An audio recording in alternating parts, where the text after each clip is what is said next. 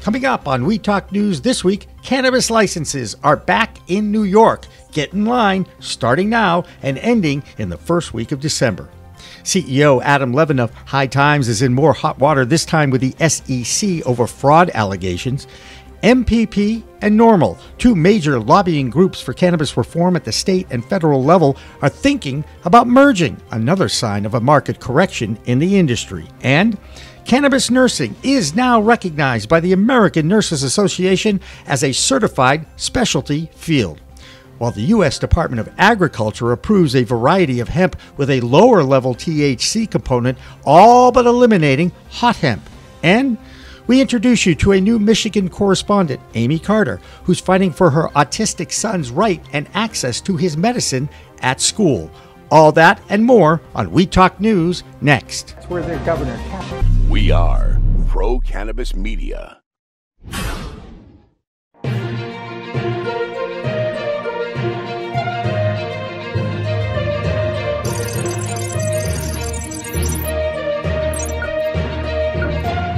Hi everyone, welcome to We Talk News, Pro-Cannabis Media's weekly roundup of news stories from coast to coast and around the world. I'm PCM founder Jimmy Young, filling in for Elena Pinto, who is off this week, but will be back next week. Our top story comes from New York. That's where their governor, Kathy Hochul, has opened up the process for cannabis licensure in her state that had been shut down by legal challenges. Now, for all things related to cannabis reform in the Empire State, we turn to Pam Schmiel. Pam? Thanks, Jimmy. Hey, Pam, thank you so much for joining us early this morning. It was a big day in New York yesterday with the opening of licensure for everybody, including the multi-state operators.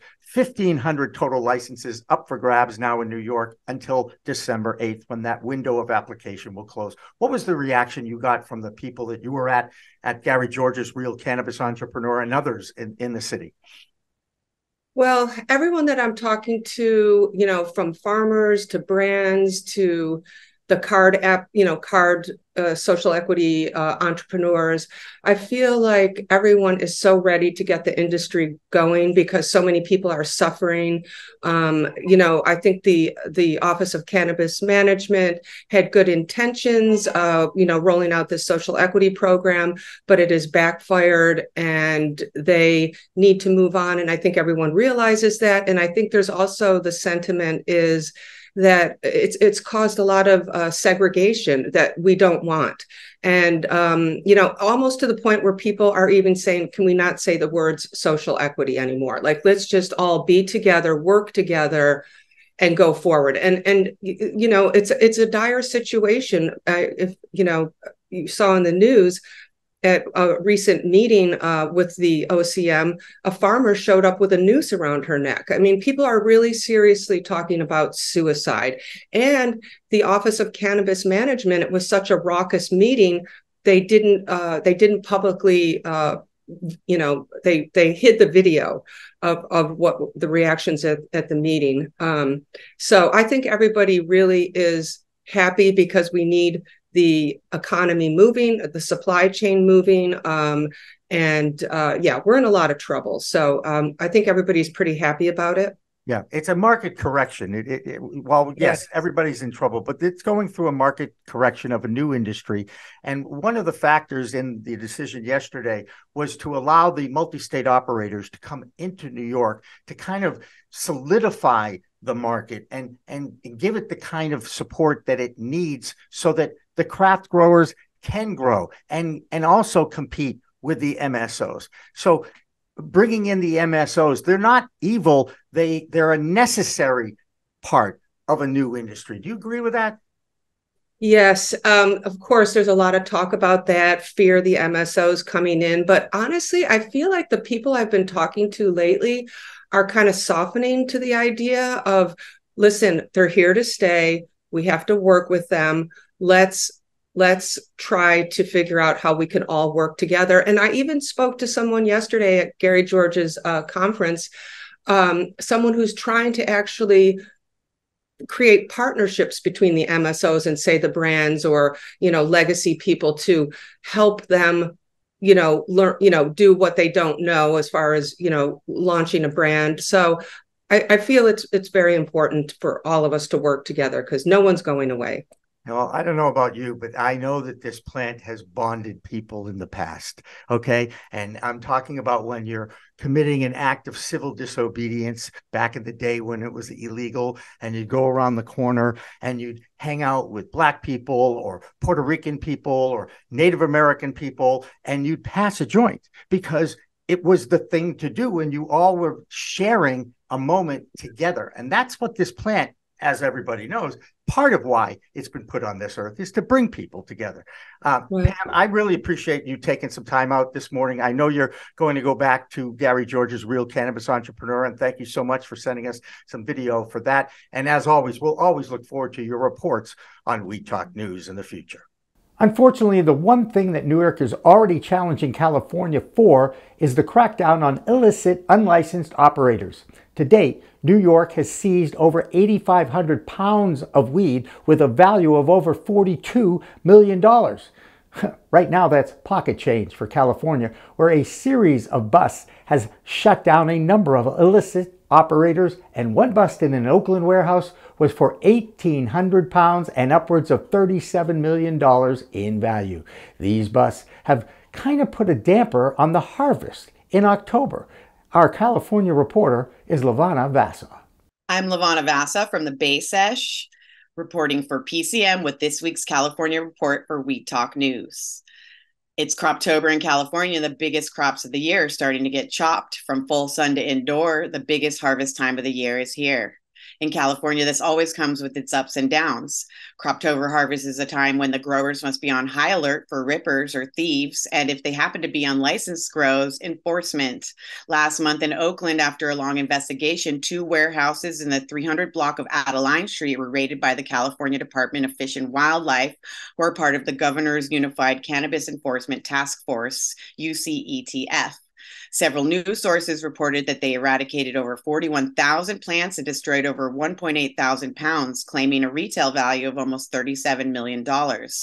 There were other busts up in Tuolumne County. Detectives from the DCC enforcement seized $3.7 million in plants and flowers from several people. And Oakley PD and the DCC raided 5 illegal grow houses in the East Bay last month, seizing more than 4.2 thousand plants. On October 5th, the DCC announced in a press release that since its inception in 2022, the governor's UCETF has seized over $295 million in unlicensed cannabis, eradicated over 277,000 plants, and seized 101 firearms. While enforcement's been ramping up, the legal market is still maturing in its 5th year, and something we can look forward to in Croptober is seeing what cultivars the growers are most proud of, and which ones are catching a buzz amongst connoisseurs. Tune in for my story next week to find out which harvests are reaping the most love from growers and consumers alike in the epicenter of cannabis culture, Northern California. That's this week's California Cannabis Report. I'm Levana Vasa from PCM reporting for Weed Talk News. Next up, what is going on in Florida? The group behind the ballot initiative for adult use sale in Florida is the Smart and Safe campaign. It is being funded by the largest MSO in that state, TruLeaf. Now, that group has already collected over 1 million signatures and has over 800,000 medical patients using this medicine. Now, the Florida Attorney General, Ashley Moody, is going to fight to remove that ballot question altogether. We all know how their governor, Ron DeSantis, feels about this issue. And when the AG gets to the state Supreme Court to plead her case, the judges there are expected to agree with her. The Tallahassee Democrat News Service reminds us all that the Supreme Court of Florida has already rejected 5 of the last 9 voter initiatives. That hearing is on November 8th. Meanwhile, in Washington, D.C., the 2 largest cannabis lobbying groups, NORML, the National Organization for the Reform of Marijuana Laws, and the MPP, the Marijuana Policy Project, are reportedly in talks about merging since their funding has been impacted by the industry market correction that is going on right now. Our D.C. reporter is Andrew Berenger, and he has more. Reporting from Washington, D.C., this is Andrew Berenger for We Talk News. You may be wondering who are NORML and Marijuana Policy Project, and why does their potential merger matter for cannabis policy?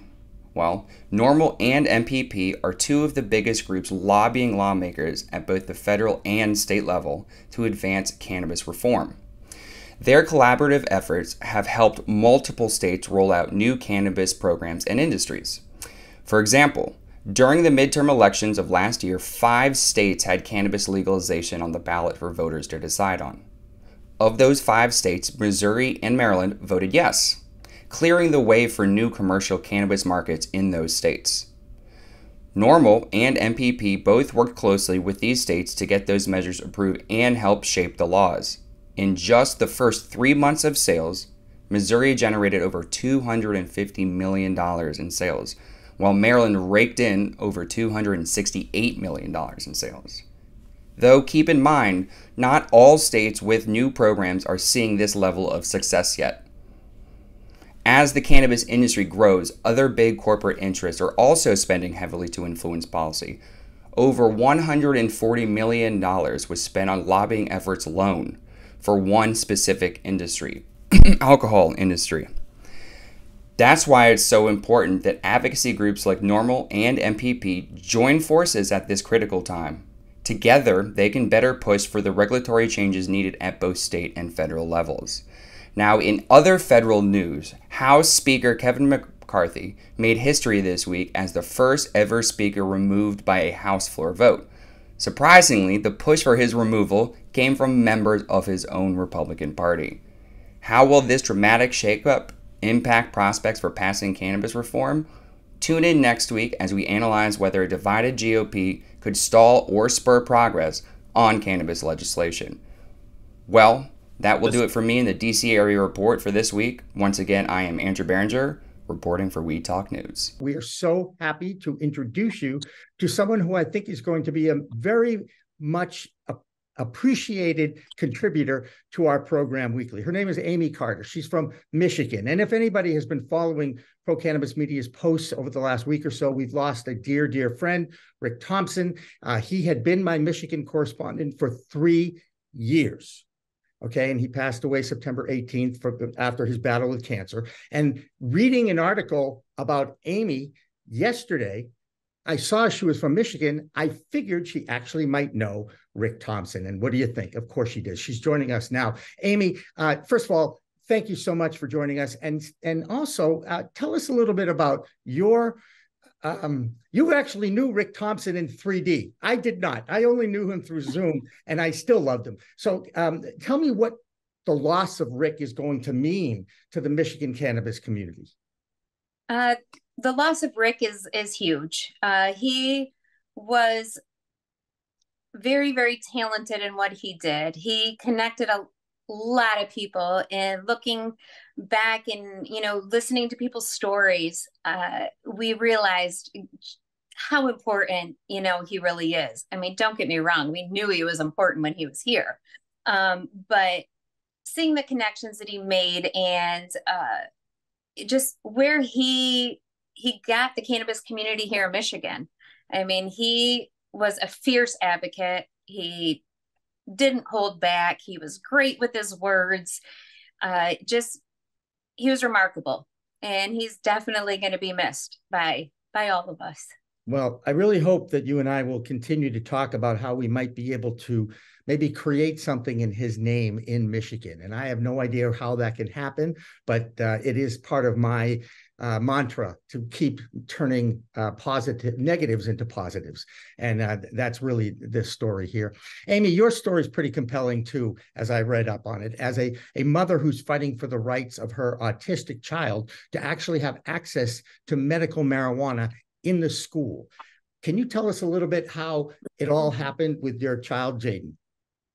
Yes. I started medicating my son, Jaden, when he was just 9 years old. That kind of gets into a long story, so I won't get into all of that. But he was not able to take his medicine, obviously, to school. And so I would get phone calls from the school, can you bring a special medicine up? And that was 4 years ago. He's now 16 years old, and we've been working on this bill since 2018. We're working very closely with Illinois with Ashley's Law. The mother of Ashley serves on the committee for Jaden's Law. Got it. And I actually think I've met Ashley before, believe it or not. But it's a small cannabis world. That's what I tell people anyway. Like so many compelling stories about this plant, this was a last resort for you because you had tried a lot of different things. Am I right? Yes, it was a last resort. I actually had CPS that was getting ready to force me to terminate my rights because my son was so violent and aggressive. And so at that point, I was like, well, I'm going to try this. So I got him his card for nausea and migraines, and it calmed his aggressive behaviors. It improved his quality of life. His IQ went up, his cognitive impairment diminished. I mean, it's been nothing but good things, but a lot of bad stigma still surrounds it. Absolutely. And that's what we fight for. We want to give the stories to people like you who are fighting for the rights of their children and also the rights to accept this plant as a medicine and treat it that way. One of my biggest beefs, and of course we just met this week, is the fact the word recreational. I don't believe that any medicine should be used recreationally, even though we know that there are quite a few that do. I always use the Robitussin example because Robitussin is now an over 21 product that you have to show an ID before you walk out of the drugstore. And we all accept that because after all, Robitussin wasn't vilified for 85 years like the cannabis plant has been. And I just wonder, again, as someone who has seen these results, this plant is a powerful help that can change people's lives. And in this case, it changed your child's life and your life too. Yes, 100%. And, being an autism mom and trying to, navigate on gluten-free diets and coping skills and medicines and all that, cannabis has been the best tool that has allowed him to use the other tools in his toolbox.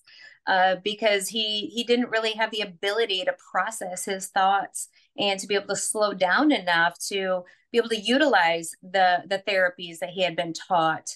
And so it really opened up a lot of doors. It is a great, great tool, medication for him.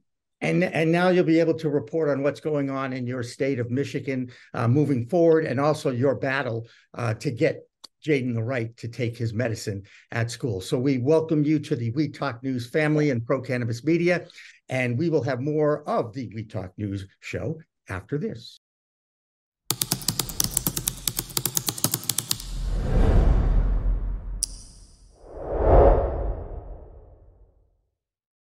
As for the publicly traded cannabis stocks, Tilray had a good quarter of revenue exceeding projections, but how did that affect their stock? Well, here's Doug Miller with this week's High on Wall Street report. I'm Doug Miller from High on Wall Street with this week's cannabis stock report for Weed Talk News. That's right, Tilray did post a net revenue of $177 million, an increase of 15% year over year for its first quarter earnings report. Its cannabis division brought in $70 million, and I think Tilray is playing it smart by investing in the beverage industry. Who knows when cannabis will be federally legal in the U.S., and now they have something else big to keep the company going. Now let's look at the stock chart. It's been trading around 212, and it has been dipping the last few days, and it looks like it wants to continue to dip, but I'm watching for that bottom because it's going to bounce hard. And that's this week's cannabis stock report. Reporting for Weed Talk News, I'm Doug Miller. A study in Canada of 60,000 participants has concluded that those with the so-called cannabis use disorder have a 60% increase of having a cardiovascular event. Now, the study admits that the difference of 2.4% chance versus 1.5% chance is only 540 people out of that study of 60,000, but you will see headlines about a 60% increase if you have cannabis use disorder. Everyone can find a study now that supports both sides of this issue. Oh, Canada. That's where Debbie Facey reports from every week. This is Debbie, your Canadian correspondent with We Talk News, with your Canadian Joint of the Week. What we have in Canada this week is Health Canada actually going in depth with some of the medical patients here in Canada, and especially when it comes to their grower's license and whether or not they are actually abiding by the rules, which is based on what is allotted to them based on their prescription. We also have our 2 recalls. One is from the cannabis company Culshan Cannabis, which has their Lemon Z drops, which have been recalled due to a mold contamination, which I have to say is, I don't want to say gross, but pretty gross. And those are all going to be recalled and have been notified to all of the stores out. What we also have is the Dibby vape pen, which has been inaccurately labeled with double the amount of CBD, which is actually not in the vape pen. As we do know that when it comes to labeling and when it comes to most of anything that has to do with the FDA, it does have to be across the board approved, and it also has to entail and have exactly what is inside of the product that is being sold. This is Debbie, your Canadian correspondent with We Talk News, with your Canadian Joint of the Week. Peace. High Times might be the oldest and most recognizable brand in the cannabis industry, but they are constantly in the news for all the wrong reasons. Adam Levin, their CEO, is now under investigation by the SEC for fraud. High Times went public back in March of 2018 and shares were sold at $11. Now the SEC is claiming that there is an alleged malpractice of the use of those funds with investors. The SEC is going to look for a civil penalty and prohibit Levin for ever being involved in any securities in the future. Is anyone in this industry paying their bills on time? Some reports from wholesalers and ancillary companies claim it can take as much as 120 days to get paid. It's happening in Oregon. That's where Marianne Kersage has this report. I'm Marianne from Alibi with this week's Oregon Cannabis Report for Weed Talk News. The cannabis industry in Oregon continues to be plagued with late payments. The state intervened a few months ago and more details are coming to light. Permanent rules are now in rulemaking to replace the temporary rules enacted earlier this year. In spite of talks to expand this to all license types, it now appears to be applicable only to retail licensees who are delinquent on any taxes collected by the Oregon Department of Revenue. Retailers will now need to obtain a certificate of tax compliance in order to renew their cannabis license. Also, Oregon's aspergillus testing rules continue to get media coverage. This week, MJ Biz Daily reported on the issue. According to the U.S. Center for Disease Control and Prevention, aspergillus mold is not harmful to healthy people. The Oregon Health Authority has not reported any cases of aspergillosis connected to cannabis use. Why then is there a big push to test for aspergillus? And finally, Croptober is starting. The annual fall harvest is beginning, and we celebrate the work and dedication of all sun-grown farmers. That'll do it for the Oregon Report this week. I'm Marianne with Alibi. Gary George's Real Cannabis Entrepreneur Extravaganza is going on in Newark, New Jersey this week. Our New York reporter, Pam Schmiel, was there today and was actually able to get some video from their Spark Tank panel. Look, there's old friend David Feldman from Skip Intro Advisors, Dr. David Kunick of UCS Advisors, and Ben Richardson from 730 Capital. That's quite a lineup. Dab Riga was pitching them today about his new manufacturing business. The Real Cannabis Entrepreneur Show is just one of the happenings in New Jersey this week. Jill Goldsberry has more, including a break for a New Jersey policeman who used cannabis in his off-duty hours and then was fired for doing it. Hello, everyone. Jill Goldsberry here with reporting for We Talk News New Jersey, and there's lots happening this week, so let's get into it. First, cannabis and the police. A state grand jury has declined to charge a Jersey City police officer who has been embroiled in litigation over cannabis use in his off-duty time in the fatal shooting of a suspect last year. The decision marks the end of an investigation into Officer Omar Palenko concerning a May 24th shooting resulting in the death of Joseph Roberson, 59, of Jersey City. Last month, the Civil Service Commission ruled that Officer Palenko was wrongly terminated by the Jersey City Police Department, and they have ordered for the immediate reinstatement and back pay and attorney's fees. This decision allowed for 3 other findings that the JCPD policy has run amok on in the state law. So the investigation into Roberson's death, carried out by the Office of Public Integrity and Accountability, found that Palenko shot Roberson after Roberson was armed with a firearm and put a woman in a headlock.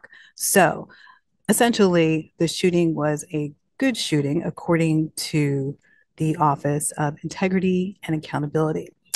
In other news, the Real Cannabis Entrepreneurs Conference is hitting this week in Newark. It's landed and it's here at the Doubletree Hilton Hotel, Newark Airport, October 5th and 6th. The conference is the first of its kind. The Real Cannabis Conference is the only event focused on providing progressive business owners, investors, and opportunity seekers with real life know-how and information on breaking into the industry. With a fantastic list of speakers from all walks of the business. Definitely something to check out if you're interested in really delving into the business further. Also coming up, October 12th, New Jersey Insiders Cannabis Business Conference is back at the same hotel, the Doubletree Hilton Hotel, Newark. Attendees have the opportunity to network, attend breakout sessions, and this year's keynote address will be delivered by none other than Wanda James of Simply Pure. So head over to New Jersey Insiders for tickets. I'm Jill Goldsberry with We Talk News, and that's what's happening this week. Thanks for watching. Speaking of Skip Intro Advisors, that's where Angie Seifert works, and she has our Connecticut Cannabis Report for this week on We Talk News. I'm Angie Seifert from Skip Intro Advisors with the Connecticut Cannabis Report for Weed Talk News. Is Connecticut's cannabis market growing too quickly? In the nearly 9 months since adult use sales began in Connecticut, the market has grown quickly, already surpassing the number of dispensaries per person that the neighboring Massachusetts state had within its first year. And by this time next year, there will be 69 dispensaries in the state. Now, looking at statistics, adult use is likely pulling some consumers from the legacy market. Connecticut's adult use retail sales in January closed at 5.1 million, with over 114,000 products sold.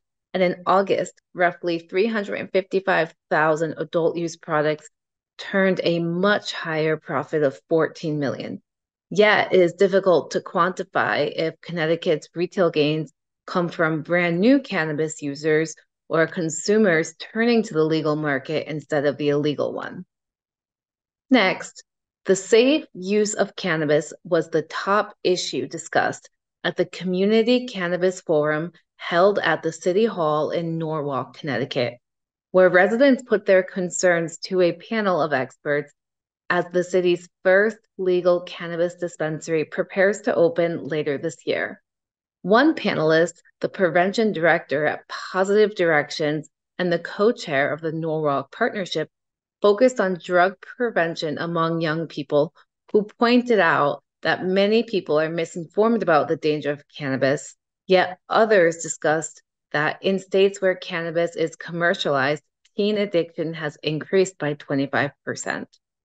We'll see what happens, right? Finally, Wilton seeks public input on whether to ban or allow cannabis sales in town.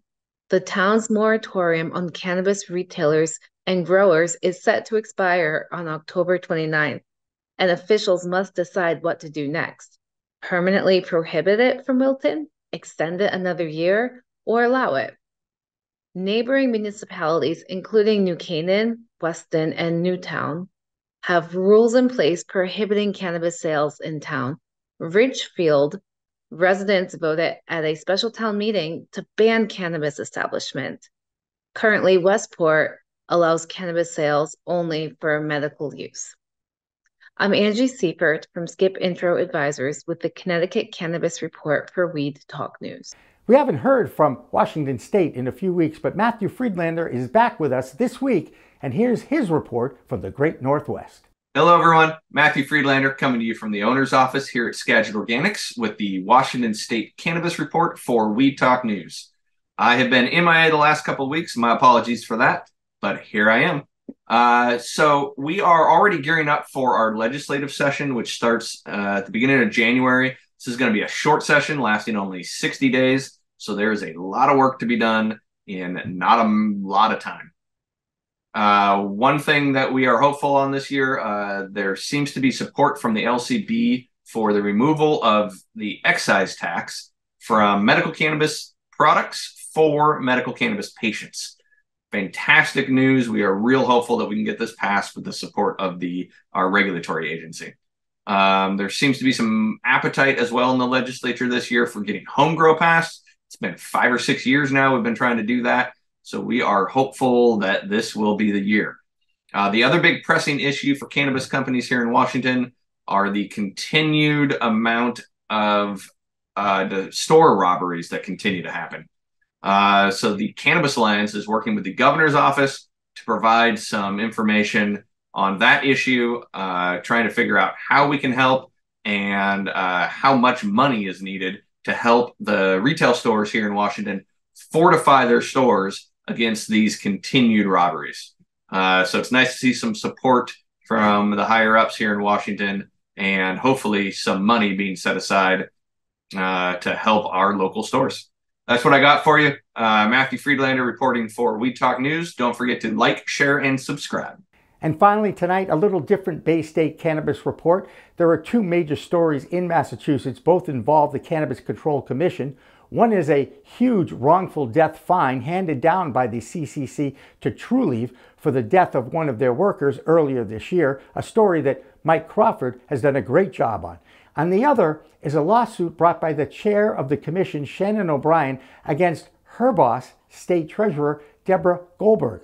Talking Joints Memo reporter Chris Faraone joins me to give his unique view of what is going on. For now, though, I'm PCM founder Jimmy Young. Remember, it's a whole new world of weed out there. Use it responsibly, and here is the Faraone and Young Show. The Massachusetts Cannabis Report on Weed Talk News is sponsored by CNA Stores, with 2 locations of their veteran-owned and family-operated dispensaries in Amesbury and Haverhill, dedicated to the community north of Boston, providing consumers with the widest selection of products in the state. This is the Bay State Cannabis Report, brought to you by CNA Stores of Amesbury and Haverhill. Joining us now for the Bay State Report is the man, the myth, the guy who puts the Talking Joints Memo together every week. His name is Chris Faraone. Chris, thank you so much for joining us here today. Always a pleasure, Jimmy. How's it going, man? It's going okay, but it's not going so well for the Cannabis Control Commission unless you are looking for good copy. We'll get to the lawsuit between Deborah Goldberg and Shannon O'Brien in a minute. Let's talk about the fine that the Cannabis Control Commission finally instilled on Trulieve, even though they're not in the state anymore, but that is because of that wrongful death of an employee earlier in the year. What else is going on with that? You said you might have to be able to advance that story a little bit. Well, I mean, no. There are people who are way ahead of me on that story. I got to give props to Mike Crawford, for one, who really broke the Trulieve story in the first place. But what I want, not advance as much as my big comment on that story is something, and I don't want to get too inside media for the general viewer, but it's important for everyone to realize that, the news of this massive fine against a major player, one of the biggest companies in the country, biggest MSOs that was basically run out of Massachusetts with little accountability up to this juncture. We found out about it in a Globe editorial. Now, this isn't me just being jealous as a reporter, and I mean that. It brings up the question of the Cannabis Control Commission, for reasons beyond my understanding, I'm working on figuring it out, didn't release the information. They didn't press release about it. And you would think, considering all the things we're about to talk about, the shitstorm, okay, that's going on with them right now, the hellstorm, you would think that, the news that they've really fined this, apparently nefarious player. But I will say this about Trulieve: you're going to see, now that is out, and now that they are gone from the state, and there's more information coming out about their testing practices, the facility itself, it's just going to keep on coming out. So definitely watch Talking Joints Memo, but also, all the other reporters have covered it for several years. But really, it's kind of, it boggles the mind, but it's huge news. Obviously, other operators are taking note, but I will say that, from this stuff I'm seeing, in my opinion, they were so egregious. You're really glad that they're not in Massachusetts, frankly. And when your friends in Florida and other places in a couple of years are telling you like this legal weed stuff is terrible, explain to them, why that happened, what the hell happened, and how, Massachusetts will still have a craft market at that point, and a lot of other states will have True Leaf.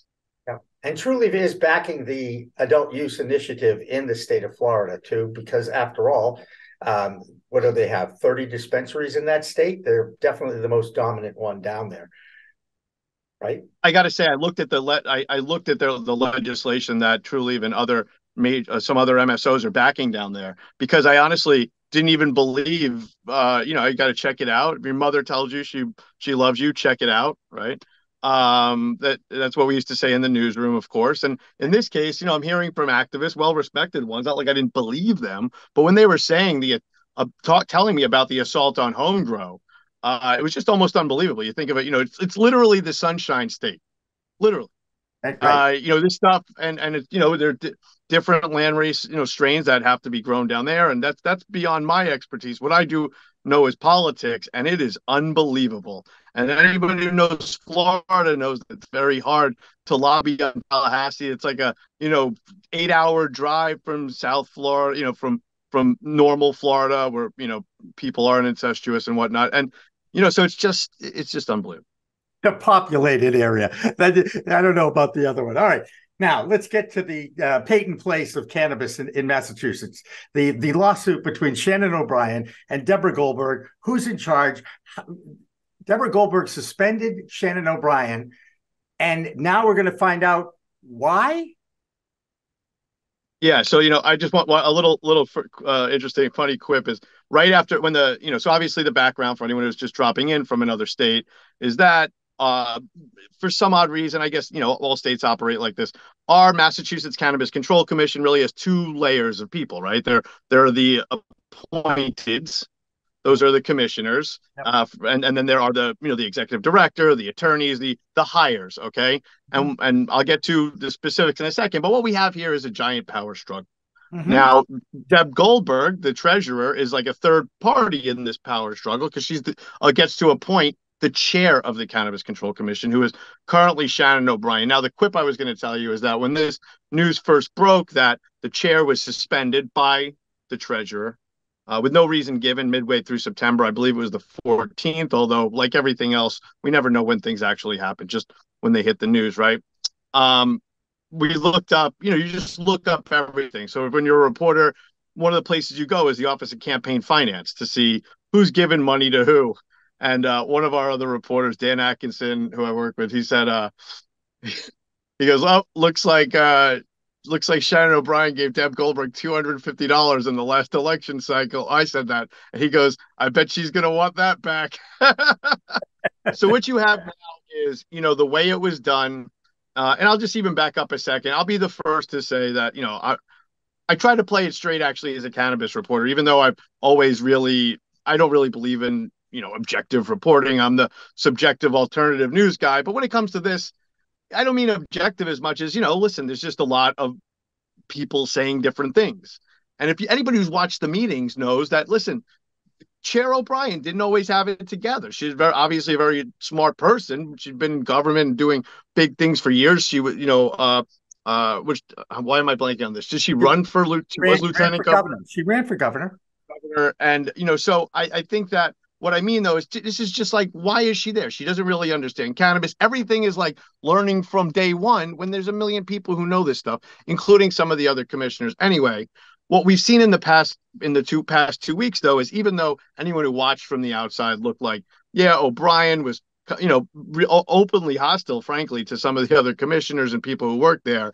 Now we're seeing some of the reasons come out. And the way we've seen that is when the suspension happened, there was really no information. That was the biggest criticism. Even people who didn't like Chair O'Brien were like, okay, well, why?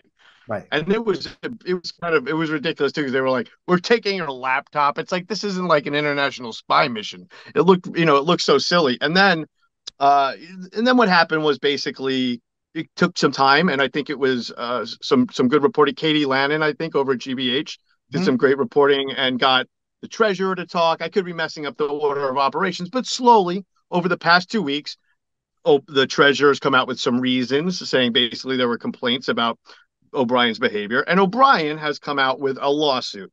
That broke last week. That was the big news at the end of last week or mid last week, and it is a doozy. There, there's just all this stuff in there about how she was just totally iced out from day one, and it really, I got to say, I mean, who knows? Let the courts decide what really happens, but it really does present another side of the coin, whereas it really seemed.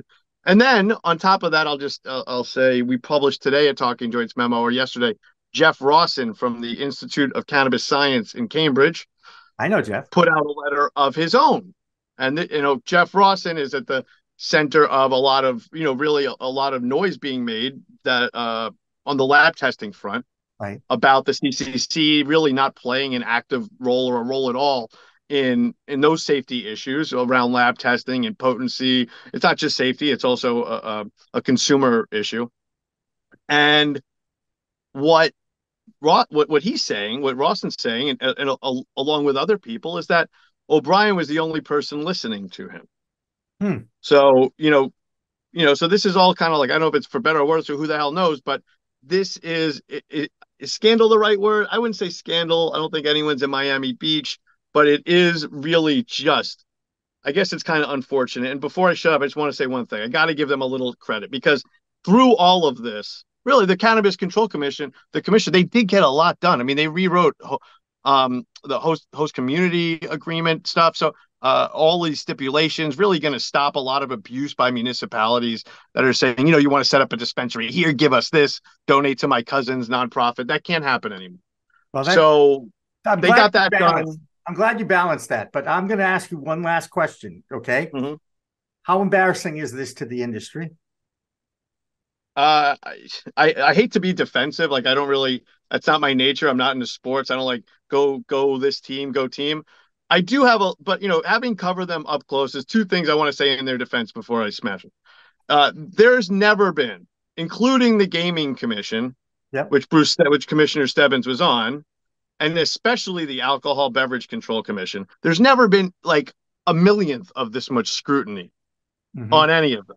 If we went around, as sometimes the Herald especially used to do this and jump all over someone. But if go to any governor's council meetings, you see a bunch of adults screaming at each other. This stuff happens in government. So that kind of layer, I'm not saying it's always the case and it always kind of stinks. Then the other thing is, this is just like a massive thing that they're doing. There's all these new stores coming on now. I do not condone a lot of the alleged behavior. And I think it spells bureaucracy. If money had to be made, it's like you always say, and I'm barely a capitalist saying this, so when I say it, I mean it. If money had to be made, they'd be getting along a little bit better. But as it goes, it's more of a high school lunchroom situation. But as for defending masks against other states, I got to say, listen, California screwed this up first. Oregon, all these states, Oklahoma, the medical is so out of control that the people voted against adult use. You got Maine, which I love. It's a free-for-all, but it's a free-for-all. You're a caregiver and now you're selling whatever. I'm fine with that. I'm not passing judgment. And New York, where judges keep stopping the whole program, I don't know how they're ever going to really get out of the starting gate. And God knows how many lawsuits they're going to have stacked up. I'd say against all that, Massachusetts has done okay. I mean, this is totally embarrassing, although they haven't really been smashed nationally as much as you would think they would have been for it.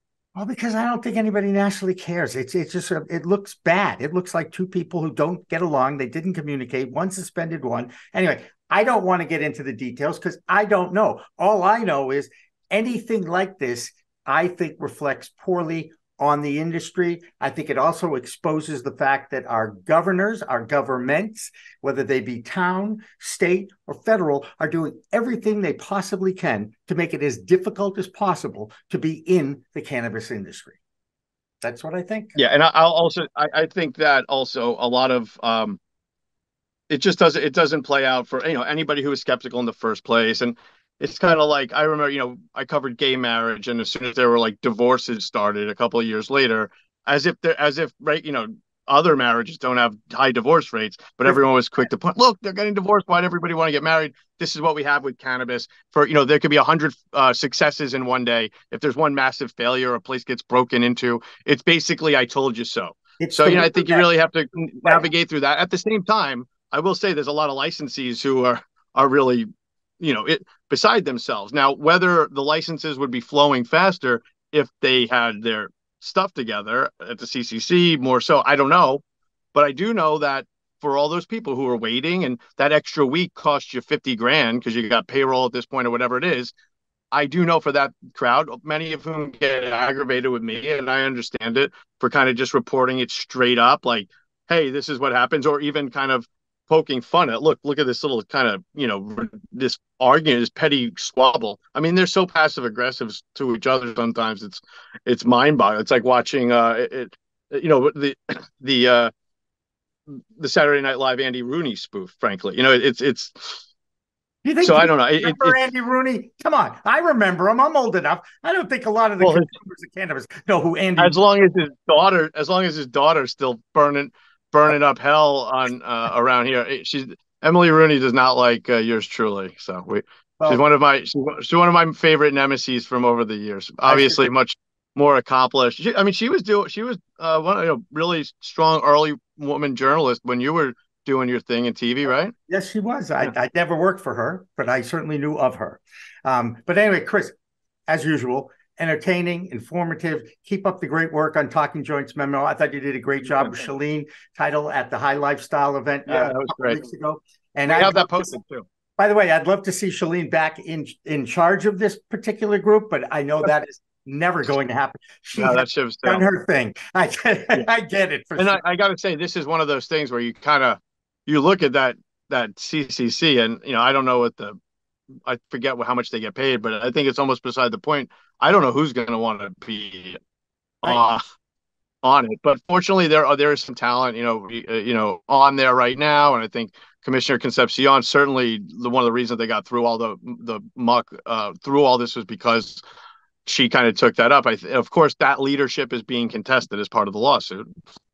It all kind of, that's the thing. When you write these articles, you don't want to keep people in the dark about any one dynamic. So I find myself on the 5th paragraph before I'm getting to like what's new sometimes, because it's like, you have to know about also the state auditor last week put out a report about the Cannabis Control Commission. That was pretty damning. Of course, the report was about stuff that happened in 2019, 2020.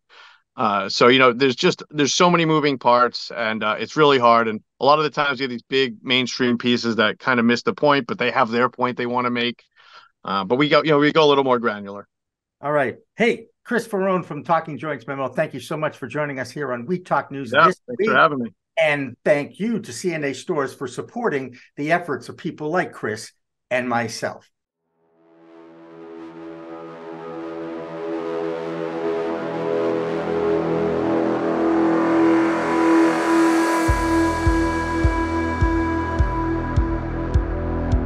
I'm marketing these, and yes, I'm pitching to you.